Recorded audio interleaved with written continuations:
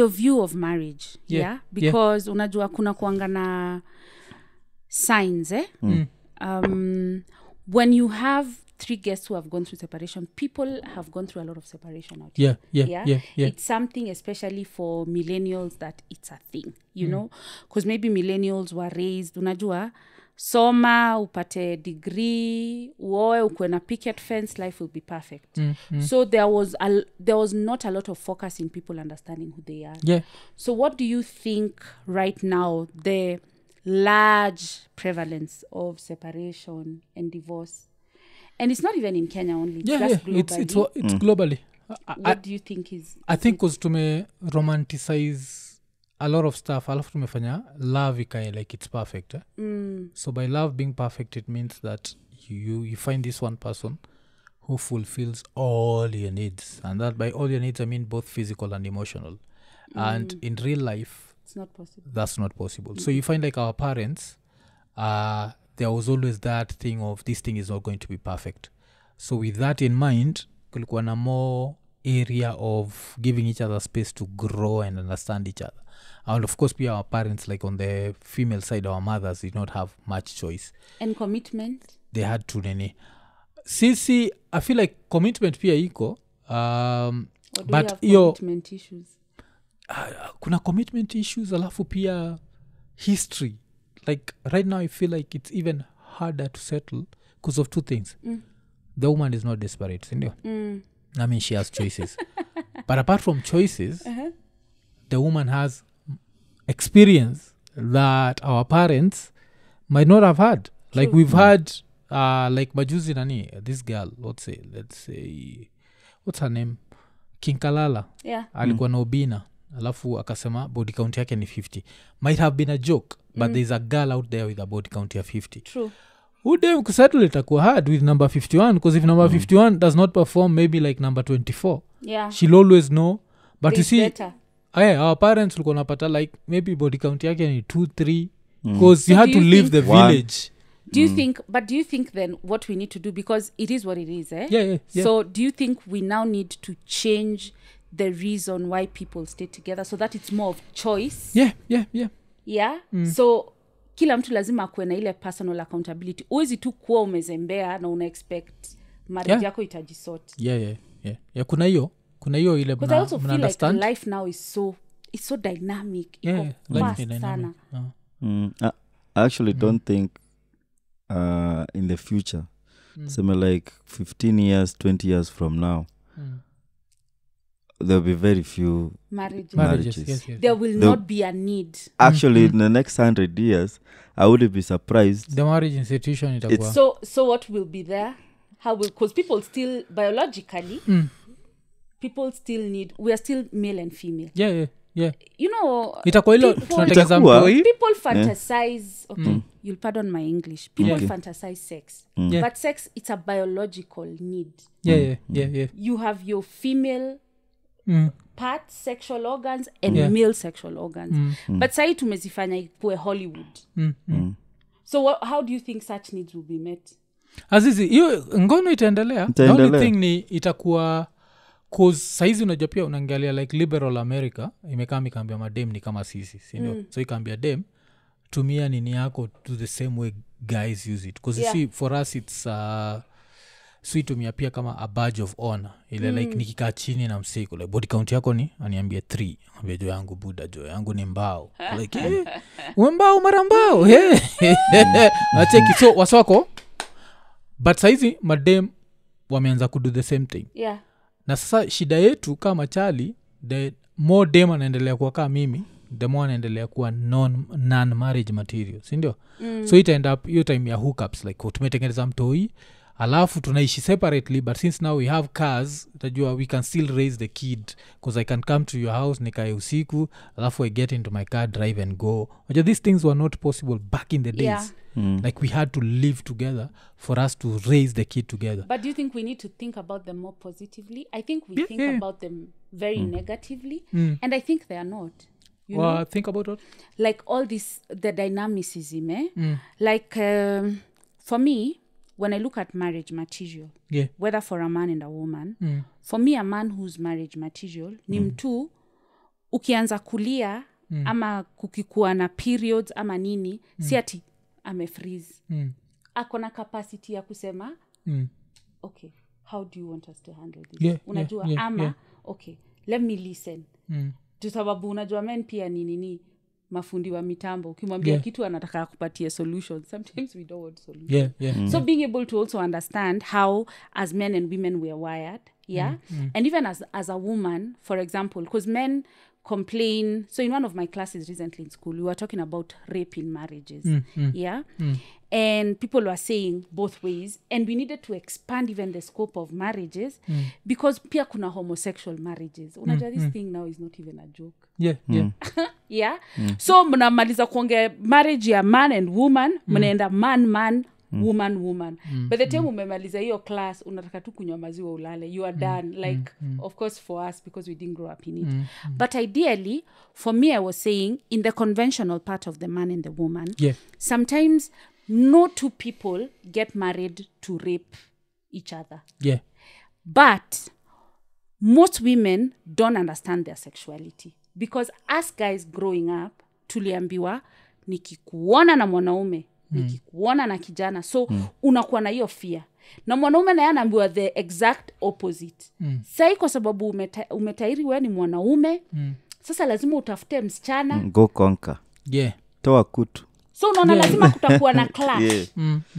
So that thing hakuna vile it'll go into the marriage.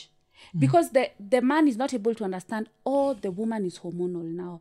Oh, right now her sexuality iko hivi, juu ya hivi. So how do we go around it? And for a man, his organs are external. The minute ashafika hiyo place, he needs to deal with that thing one way or another. Na uko kwa nyumba na uko na bibi. And then okay. But I think pia kuna ile maturity you come with time where for a man and I'm speaking as a man, I enjoy when I think that I'm giving pleasure, sindio? Cause sisi tunajua tukianza hiyo kitu tunaweza maliza in 2 minutes if you wanted. The only reason that we take it for all that time iji yako, sindio? So ikifika level where hautaki alafu ni jiforce yako, I need to look at myself. So it's a lack of maturity. It's a lack of maturity on the male side because inafaa kwa like I get you there. Alafu I think tushai joke na Ian that one of the things you notice when you get married is you start to notice that women are hornier than men. And in the institution now. In the institution of marriage. Huko nje mnakuwa zuri like ukishaingia pale unakuanga zile za no, the sexual peak of a woman is between 35 and 50. Damn, so we still have trouble coming. You have trouble because most men wanafukanga mahali and they start saying unajua huu ni mama watoto. Mama watoto ni hatari. You know, that's why information is very important because this is also biological. So wewe unaona sahi kuna watoto watatu sahi that's when Hash is on and you're thinking sahi let's change. I think nini sianza kulan na pregnancy because mkiwa pregnant mnakuaga pia honi haimekigi sense mtu tumbo imefika hapa bado yuko like kuja unaona. So I think by that time sianza kulan alafu pia vile tumesema right now we have information. So since we have information I feel like it makes us a better lovers than our parents' generation. Like najuaga madem tuwekea memes ngapi juu ya bag na zip acheki kunaambia like the zip is right there, you can't find it. So you see now with time tumeanza kujua like okay, there's actually this other part that we need to play with. This is information that I feel like our grandfathers did not have and the few that had it ilikuwa wacha tufanye FGM so that we don't have to deal with it, you see. So that we don't have to deal with it. Unaona, so kuna hizo vitu zote zile sisi tuko na. So I feel like if we are better lovers tuta expect hata nini wangu akiwa older nitajua hii kitu si lazima ni spend the whole night ndio nimfikishe pale anaenda. I can also take this shortcut and expressway. Naweza tumia expressway vile amesema. So I feel like kuna hiyo but yes, the institution of marriage is at risk also, but mimi naweza sema it's at risk kabisa juu ya liberal America. westernization. More blame states more than any country. States ndio limekaa mikadanganya watu that will find this 50-50 relationships. And I remember, I think kuneo nini ya Michelle Obama, it goes around where she said it's never 50-50. But it's not. Yeah. It's not. Because sisi, like, I feel like at the core of manhood, settling is not the thing. So we always need a reason to settle. Na mi dem akishanipatia that reason to settle, I'm in this for life. As long as Ushani understand that I might not help you out on this and this, but I'm here. Like, saizi ukiniuliza kama if I see any reason to divorce, mi naeza kuambia right now as things stand, wife atani divorce more before me nim divorce. Unela? And you see, that's another thing. Educated women ask for divorce at a higher rate than educated men. True. So me, like, I'm at that space where yakiamua ishe inaisha. But mimi niko like, okay sir, umekubali chakula mostly ni wewe nini I'm good. And once in a while wanipatia sehemu nyeti, I'm good. Like, I don't need anything else. I don't need So I feel like as long as tumeacha hii romanticization ya 50-50, unaosha nguo leo mi naosha nguo kesho, I think it can last forever. I agree. And I mean, what you're talking about, even as the masculine, there's also the feminine. Yeah. Because the nature of the feminine is there's what we call containment. And this, what I'm about to say, might be very controversial. But when I talk about containment, there's a way a man provides containment for the woman. Yeah. And I'm not talking about slavery. I'm not talking about asking for permission. I'm just talking about a level of safety. Have you ever seen a scenario for old couples where the woman is busy, akona chama, akona wageni, akona nini, but the man has provided room for her to be? Jibambe. If you're happy, I know this house will be clean. I know there will be food. I know my needs will be taken care of. Mi sina maneno. Una get? So that kind of thing, where as a woman, it's not really about being subservient, kusema kueta permission ya kwenda out. Most of the time, men, those things, they don't bother them as long as you're honest. But understanding that there's a way a man naturally is built to give your containment. Get? And as a woman, it actually works for us. You flourish better. You una glow, what they call now. You start glowing. Get? So when the men and women are able to understand who they are biologically, emotionally, mentally, the strengths that they are built with, it becomes easier. Hata hakutawahi kuwa na fight. Alafu I feel pia mademu kijuaga hiyo, like at the core of manhood is the need not to settle. Like there's this one joke ya Chris Rock sayanga, men don't settle, they surrender. And to me it's the ultimate, like, so what's the difference between settling and surrendering? Surrendering really like, oh shit, now this is my life. Shit, now I have to make it work. And when we surrender, as long as the woman gives us enough reason to stay in the surrender mode, we'll be okay. But let's say I surrender, that means that at the core of my manhood sikuwa nataka kusettle. But sasa tumefika level where tuna argue why the kitchen is dirty. But why is it? Okay, sorry. Because I have to argue why I didn't cook. I'm there like, damn, I can get this from a side chick. Because another thing like to happen, side chicks always cook. Unajua watu chukua gati side chicks are very bad for a relationship. Because they cook, they give you sex, they treat you like a king, they do all that ish. So kama sana zapatana kale ka side chick inabidi ende huko. But sasa now if the main person is still doing those things, hata ukido your manly things, they become easier. Like, oh, stima imeharibika, wacha nitafute screwdriver and try kudeal nayo. You see, now I can do my man thing, you do your woman thing. We are both independent in our own way, and we make it work. But ikifika level msame kuja kwa keja, pata jo wife jo yuko juu ya Netflix, mimi niko kitchen jo na usha sufuria, atakuwa like, don't worry about them. But now inasemaganga that's the emasculation, like ile now they're taking away your masculinity. And with time that never works. But something I wonder, I actually, you have a point in what you're saying, but something that has come to my mind as you're talking, even in the institution of marriage, is why is it that divorced men in their after 60, 60s, 70s, life seems to be so hard for them more than the women. Yeah. Utapataka divorced with 23-year-old girls like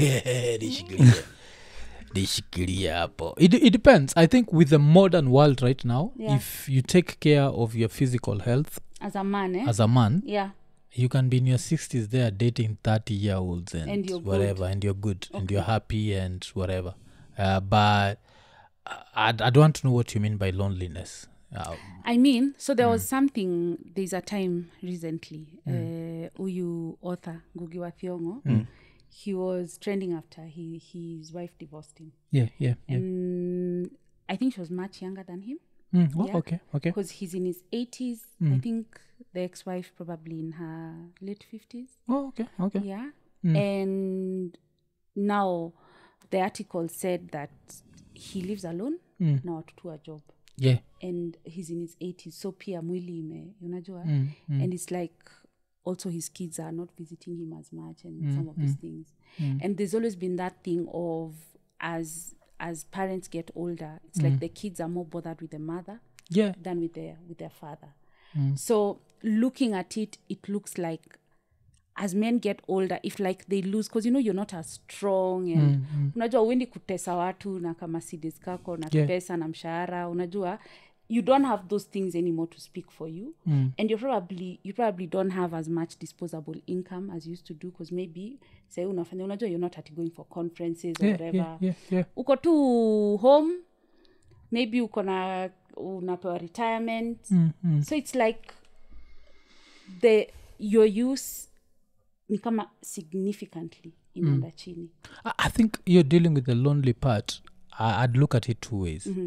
If you're in your 80s and you're divorced, you're one of the lucky few. Most people in their 80s, their spouse died. A lot of us don't get to reach 80. 80 is a privilege for a chosen few. That's something we never take seriously. Like 80, like saizi, someone kuja niambia like Buddha utakuwa alive in the next 37 years. Thank you, man. Because there's no guarantee. That's number one. Number two, one of the reasons why African fathers find themselves lonely is I think we've been taught for a very long time that the African father's role is just discipline. So if my role is just discipline, that means my kid knows me for shouting at him, threatening him, whatever. Right. So hakuna emotional connection. So at some point it's going to reach where mtu yuko Buddha alikuwa mtiaji, wacha ajipange. But kids who had that relationship kid-father, and you mostly find it with very wealthy families, you'll find there's always the kid-father relationship because the father was less angry, because your finances pia make you angry.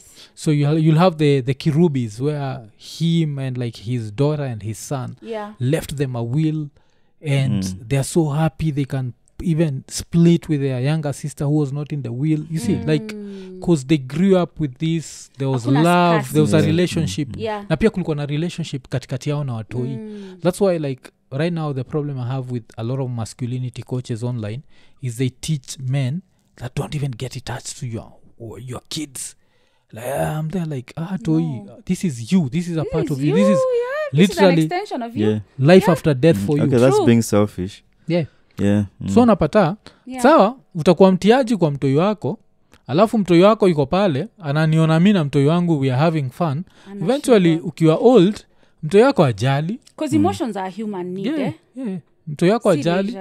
Alafu mimi saizi najua like if the relationship I have with my kid maintains hivi, it's going to stay like this forever. For sure. Like because she's going to know that this person, and if I get another kid mtoi atajua like Buddha yuko accessible.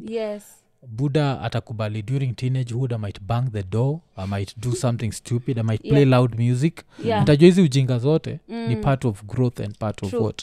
But kama mtoi anajua like it's coming in the form of a slap, so you might never know. Najua pia Ngugi wa Thiong'o had to deal with so much because yeye silibidi pia hepe moi. So you find that sometimes that anger we transfer it to our kids. Hata hiyo trauma. Ulicheki kama nani Nina Simone Nina Simone used to beat her kid up. I check it. So kuna ile time where we take the anger to a bad place. Ama if mimi ni mtu yangu ya Thiongo and my dad marries a younger wife, because I'm assuming this is not their mother. Sindio? I think he had from both. Yeah. Sasa huyu wale wazee wale wamelenga buda utapata ni juu hawakuwa happy maybe with this younger girl and what. So kuna kuagana hizo. So in short, life iko na consequences. Life iko na consequences. So take back your power. Kitabu yako mpya? Yep. It's available at Nuria store. By next week it should be available Textbook Center also. Okay. I will communicate dates za kufanya signing and such things. But the book is it just talks about, I was giving an example in another show and I said we grew up in a very funny culture yenye hata ukitaka kwenda lu unaomba permission. But if you think about it logically, are you really supposed to borrow permission to go to the toilet? Ukiwa class it's supposed to maybe notify it's supposed to be granted. A number. Okay, even in a full day, how many times do you go for a short call? Maybe 4 times ikienda sana. So unataka kuniambia hiyo ni kitu ya kudisrupt, na bado kulikuwa na walimu wanasema wewe kwanza umeenda sana na sasa uko pressed uko hivi simama hapa. Those are not okay things. Unajua tumezi normalize because they happened. But that's just a random example of saying like I feel like as humans we are created fully in capacity with our unique gifts and talents, and this is what we should showcase. And we should find ways of always operating from very high energy. So gratitude, unajua kauko na anga, like we need to let some things go. Hakuna mtu ajaiko sehemu mwingine. That's a given, unajua. So just living life from a place of abundance, of joy, of gratitude. But understanding how to get to that level. For you to get to that level, sometimes you have to deal with the junk. Unajua? Na sasa hiyo junk, watu wengi kwanza siku hizi you'll find people talking about trauma. So maybe uko na childhood trauma, maybe mulikuwa mnaachanishwa. But I don't think there's anyone in our generation mwenye ana trauma. So si kitu ati ya kukaa sasa ati umekasirikia wazazi wako. They did what they knew. Siwa umegrow up sasa. Take responsibility for your life. I always joke about it. Hizi nasemaga maparo wetu pia walikuwa ma youth wakitu raise. Because we always forget that. That means your mother wanted to go somewhere and twerk, but she couldn't go twerk. because of you. She was a parent. Because we are doing those things right now. True. My youth, we go tunachamtoina. So as long as you'll give them more. Just ways to prevent people to live a lot in their heads and just get into that suicide and depressive kind of mode. Like, I think pia understand patience ya kugrow vitu, and you have to put in the work. Unajua, a lot of people think, nikienda viral nitakuwa na do. No. Me, I sat for a whole year and wrote this book. And I'm still in school. Na bado ni gumbaru inanilemea mbaya sana. But I understand that this is a season of my life that's very important. So we also have to give each other reality checks. Unajua, nothing will come on your table. Ikiti haikulanda hapa. It had to be bought and placed here. Unaget? So I'm just teaching people how to grow up.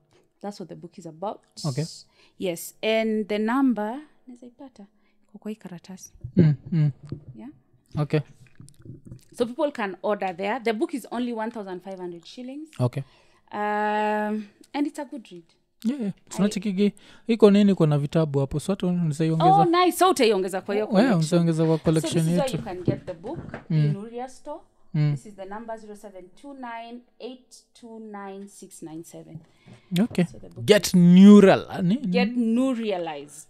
Nurialized. Yeah, so this is a store. Not Nuria tunaijua. Nuria ni bookstore. It's like one of the biggest bookstores. Right now it's one of the biggest bookstores. For so like especially they support Kenyan publishers a lot. Yes. Nuria tunaijua. Awesome. Uko with it. But thank you for having me. Pia si tumefurahia. I think your topic ya modern marriage, it's something that people need to have a conversation about. Yes. Because right now vile nimesema the modern woman is empowered. The modern man might feel like the woman is taking away his power. And now it's about to get your compromise. Yes. Where like how do we keep this going, engine running. yeah. And I feel hapo ndio trick inakuaga. And both genders are important. I think we need to get out of our heads and thinking like men are more important, women are more important. Hatukuwekwa hapa kucompete. Yeah. You know, we are here to complement and grow each other. Yeah. Hakuna mtu anajua kila kitu. Yeah. So kila mtu ukiingia kila mahali unaingia ukiwa mpole. I think. Yeah. No, it's easy. I think it's just common sense, you know? Yeah. It's more of we need each other. Yeah. And let's make it work. Yeah. But I still insist we need to stop these public proposals. Yes. I feel like it's number one, it's an African. Yeah. And this love number two, I think like it can put pressure on the other person if they are not ready. Yeah. Because sometimes people might not be ready, not because of what and what, but because kila one try to achieve in life. Like I still have 1, 2, 3 goals. Things. Yeah. Kwa nini unaniputia hii pressure? So I feel like where in hindsight? Life is to be lived. I said when I got here, life is a roller coaster. Enjoy the ride. Yeah. Roller coaster inafukanga mahali inasimama unadhani imesimama. Alafu, you know? So you were saying hata ikienda chini, just scream. Just scream. But uko hapo ndani, be in it, live. We're not rehearsing. This is life. It's amazing. We have a new day every day to do and show up as the best version of yourself. Take it. Some days unaweza feel it's okay. Some days you might feel today it's okay. Unajua, I still believe in prayer. Yeah, okay. Yeah. So pray whatever it is, whether you call it God or source. I write about it in the book. Whether it's nature for you, just anything that makes you feel more alive. Just do that. And then take it a day at a time. Yeah. Hapo kwanza hiyo kitu isema hivyo imenikumbusha kuna kitu nilipataga mtu alicorrect watu. Watu sema you only live once. Sema ati no. You only die once. You but die you once. live daily. You live daily. Yeah. You can change yourself daily. Yeah. Because you can be alive and you only lived once. You're just waiting to be confirmed dead. Yeah, so imagine. you can be alive but you're not living. You're not living. Yeah. So you can handle life as it comes. Change this, change that, change this. But ukidedi umededi. Alafu uzuri, like whatever you start, like you see even with this show. Yeah. So maybe kuna mtu uliambianga hii idea akasema hiyo idea hapana. But you find that you just starting and giving it your own perspective and your own rhythm in a cause ripple effect. So there's nothing that anyone is doing that is insignificant. Unajua siku zetu tukianza usanii, people thought you were not okay. Hauko sawa. But now it's become a whole thing. TikTok, you're dancing for a living. And you're getting endorsed by big corporates. So don't ever feel small. Hiyo idea uko nayo inaweza kuja hiyo na mahali, but you can be the first one to do it. Because imenikumbusha pia another example like when Asia did ile challenge yake ya utawezana. I don't think she thought a few years later angekuwa kwa idea visit to Dubai. Like these things are powerful. Right now your life can change.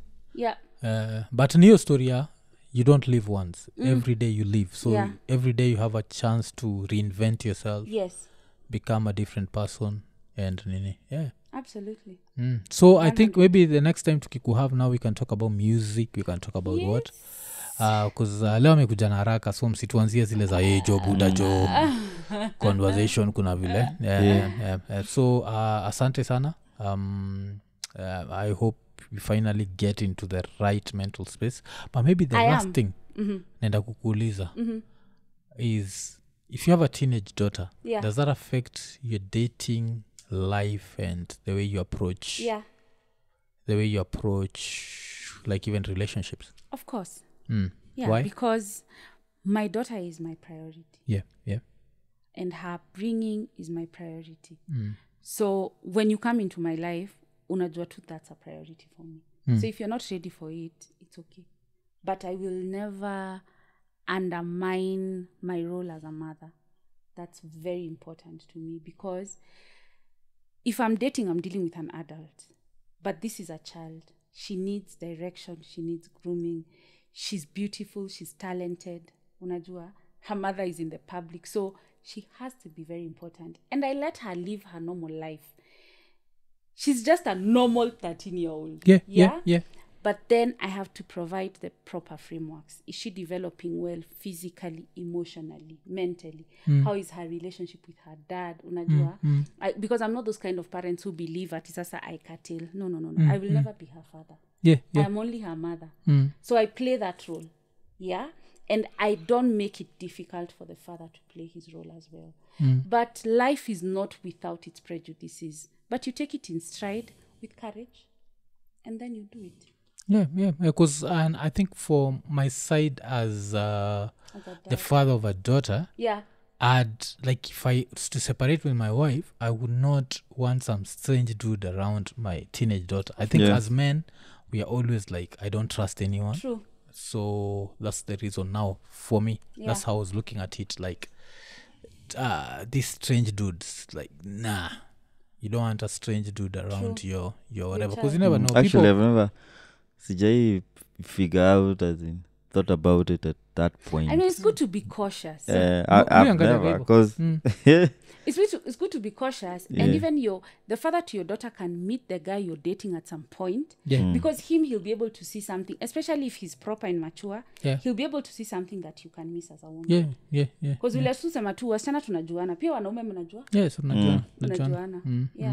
So hiyo ndio musemage, because I think hata nishaienjoygi wife na hiyo story. Nishamwambia jo, unajua tukiachana mimi nabaki na mtoi, because if you are going to be dating other dudes, I don't want to, like kuna kwa na hiyo. But asante sana. Vile tumeambia kitabu ni Nurialized, tutabaki tumekuonyesha. Alafu pia si tunachukua hiyo opportunity kuinvite kwa show ya kuna divorce anaitwa RAPCHA the Scientist. Iko na stand up. Una role na hiki tu sana. He's goes like a whole segment of his stand up. He's just going to talk about his divorce. Oh wow. So RAPCHA iko na stand up yake December 16th. Okay. And that divorce part is really funny, because now he's looking at it in hindsight now, the mistakes he made as a man, and whatever, just keeping it real. Just making fun of the whole thing, because at the end of the day vile tumesema, it's life. It's life. There's nothing special about No. staying married. No. The same way there's nothing special about getting divorced. Like True. it's life. And I think the thing is, we need to just stop judging each other. Wengine wanafeel wako on a pedestal, like all these things, most of them have already been done. So it's just enjoying. Alafu ukiangukia, if you're lucky enough to get someone mko compatible naye, stick as long as it's not easy, by the way. It's not. So vile swambia gase, like, subscribe, hit the notification button, tell a friend. Tukimalizia 222 tukisema IKONINI. Cause baby, you're a chum to me. Umeniroga na sijuyo. Baby, you're a chum to me. Umeniroga na sinasay. I'm a slave in love.